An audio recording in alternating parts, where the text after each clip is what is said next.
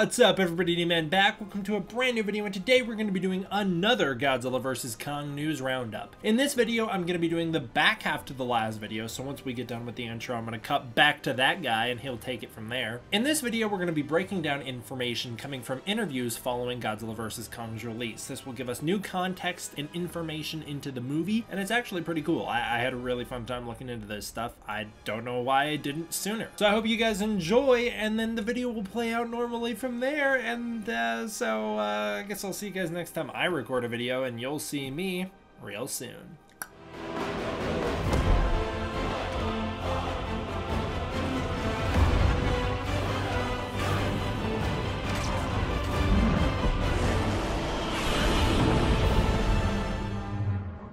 Now we're getting into some interviews and stuff that happened after the movie, so we'll run through it. I've got links to all this stuff down below if you want to check the full interviews out for yourself. Starting out, KDM, who's a guy you're going to hear a lot about as we go through the next few months of Godzilla news. KDM did an interview with Kaylee Hottle, and it's a really cool interview. In it, she talks about how her career goal is that she wants to help the deaf community grow. That's her goal. Acting is just a way to help that happen, and I think that's really, really noble and very mature of her. She said she'd love to return in the role of Gia, and I think she might be, which is exciting, so that's always really cool. She was such a strong part of Godzilla vs. Kong, and she is a character that we have so much emotional connection to already. It'd be really strange if they didn't bring her back, and specifically Kaylee Hottle as Gia. She mentions that Kong wasn't played by an actor in a mocap suit or anything like that. At least on set, Kong was played by a green wall with some marks on it and laser pointers telling her where to look. She said it wasn't as important to her to visualize the Titans as it was for her to just act and perform the way that she was told to. So she never took the time to visualize Kong in front of her. Instead, she was just trying to deliver the performance she was told to deliver. She loved the whole experience of making films and especially traveling.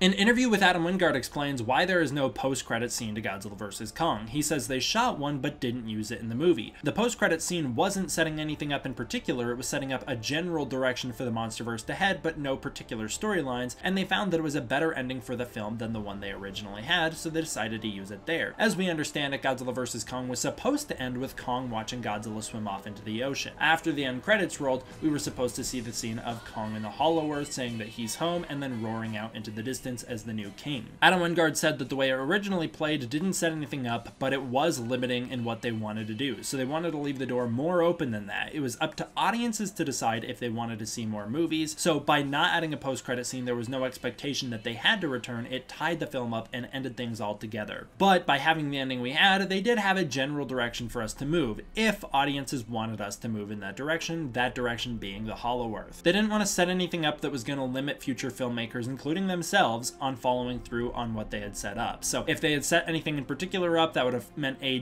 direct direction for things to head, so that would have limited potential. Whereas if they ended the way they ended it, if any other filmmaker but Adam Wingard steps in, they can do whatever they want. He said that after the release of Godzilla vs. Kong, it was important to take a step back and see what people really liked about the movie, see how they responded to it. That way they could move forward with the aspects that people liked rather than pushing the aspects that people didn't care as much for. They're taking feedback from both fans and critics to see how to deliver the best movie possible rather than just rushing another film into production before this one even comes out. That's an incredibly smart, mature, and I think very safe plan for them to take. It avoids problems that we've seen with DC and avoids the problems we're currently seeing with the MCU. In another interview, Wingard talked about Kong's axe. In that interview, he says that the throne room was just a tease and he hopes to explore its origins later on. He says that there is a real true backstory behind it that he wants to explore on screen. That makes me hope that in the next movie we'll see a war between the Godzilla and the Kongs in the ancient Kong past that shows how the throne room wound up in the state it wound up in at the start of Godzilla vs. Kong. That's also a good way to get some more Godzilla and Kong battles on screen without actually having the two fight each other, which compromises the ending of the film. Max Bornstein elaborates, saying Godzilla's scales have a conductive radioactive quality that was harnessed by the primitive Kongs. They had an evolved civilization that used simple tools, some made from the spines of a Godzilla creature. He says that there are more like it, which we actually do see in the movie, but the one Kong uses is something like an iconic scepter of a king. I'm assuming this was like the axe. The rest of them were for the other Kongs. Toho Kingdom also did an interview with Adam Wingard. This was done by my friend Chris, so please go check it out down below. It's a very good one. In that interview, Wingard states that he wanted a cameo by James Rolfe, who of course we know from Cinemassacre's Monster Madness, but it was never able to work out. He also also explains that using the Ifukube music wouldn't have worked and it wouldn't have been right for him, as he views the MonsterVerse Godzilla as a different character from the Toho's Godzilla. He says that King of the Monsters does a fantastic job at reviving the new score, but it isn't exactly needed for this new version of the character. They wanted something that sounds like the Godzilla theme, but a new version of it. They wanted this to be the MonsterVerse Godzilla theme. You can tell it's Godzilla's theme, but it's not the same.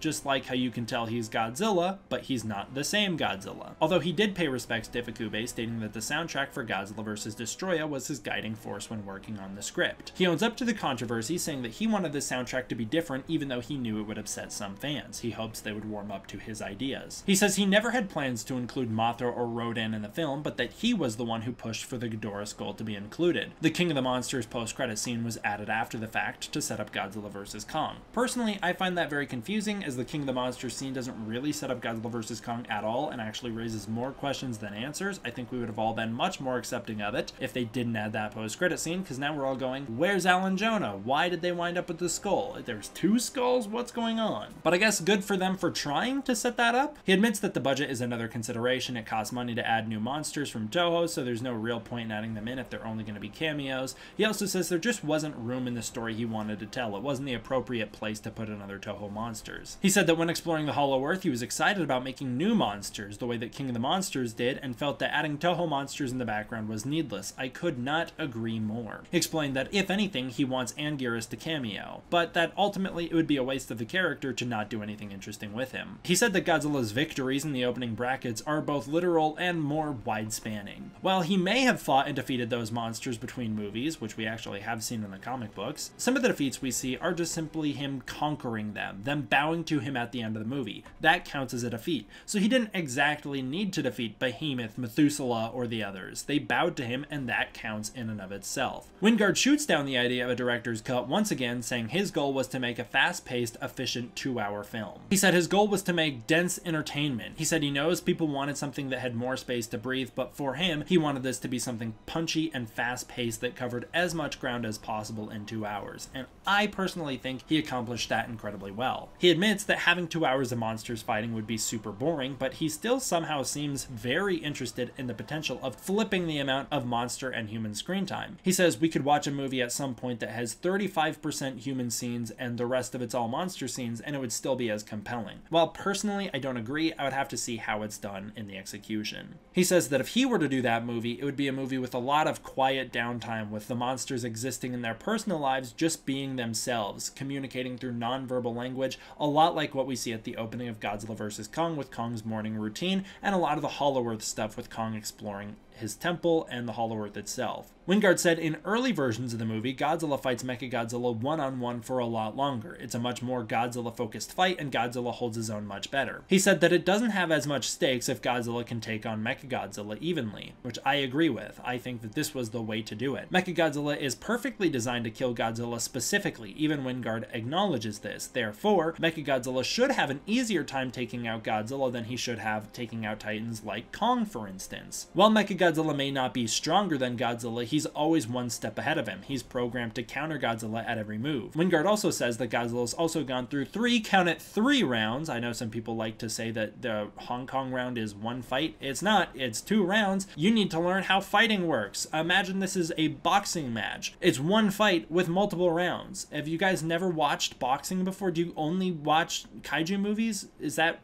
I don't understand. So yes, he says Godzilla went 3 rounds with Kong and depleted most of his atomic energy by the time he gets to the Mechagodzilla fight, which is why Mechagodzilla's beam is able to overpower Godzilla's. Had Godzilla not drilled a hole to the center of the earth in one of the wackiest, I think dumbest, scenes in Godzilla history, Mechagodzilla's beam would probably not have been able to overpower Godzilla's. Finally, Wingard addresses the question that we've all had, including myself, since the dawn of time, and that is, why don't Godzilla and Kong kiss? In this interview, Wingard does take the time to give, like, I don't know, some real answers about questions that he actually thinks people want to hear, but like, come on, get to the point. We want to know about the kiss. Wingard says he reined in the violence a bit because he wanted kids to love this movie. He never felt like he was having an issue with censorship because from the start he knew this was supposed to be a fun movie for families. So as a horror director, he didn't feel like he was having to tiptoe around anything. He said he honestly regrets not getting Godzilla and Kong to kiss at least once in fully rendered Hollywood CGI. I'd like to point out right now that at the moment of me making this video, there is another Kong movie in production out, Legendary and Warner Bros, featuring Godzilla. That's Godzilla and Kong back on screen together, and we have the chance. We have to take it. Nathan Lind will tell you this is it. This is our one shot. So just do it. Just do it. You want that kiss to mean something, and no better build up than an acrimonious relationship when they're fighting and it's an explosion when they finally do kiss. You're like, it's happening. You know, they've been fighting and trying to kill each other, and now it's that finally happening. So I think that this is like a 2-hour build-up, and then the sequel, it's just gonna be lovemaking.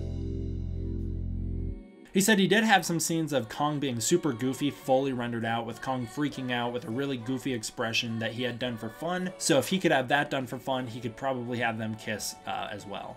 No, why don't they kiss? I want them to kiss.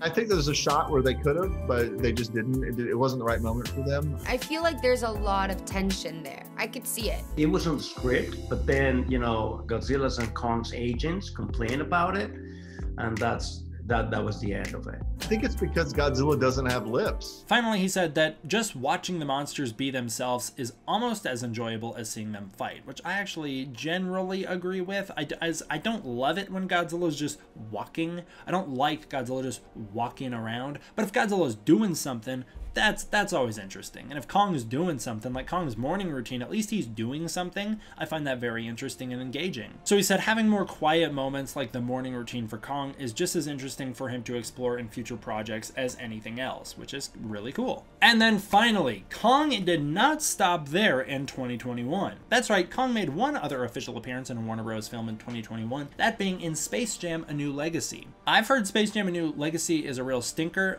so I'm very excited at some point down the line to check it out just for Kong, who I believe has about approximately 5 seconds of screen time. But you know what? I'll cherish those 5 seconds. I've never even seen Space Jam, the first Space Jam, and I'm gonna appreciate Space Jam: A New Legacy, unlike all of you haters who just wanted Lola Rabbit to be hot. Alright, that'll do it for this one, guys. This one was much longer than I wanted. I want to give a huge thank you to all my patrons on Patreon. These guys keep the channel running, so please consider supporting the Patreon. You can get early access to content, access to the Discord community, and more, and I really appreciate it. Do remember to hit subscribe and hit that like button, because that makes the videos do better in the analytics, which means I get more money. And that's what this is all about, baby. Alright, thank you guys all for watching. I hope you enjoyed. I'll see you guys next time for the next one. D-Man, out.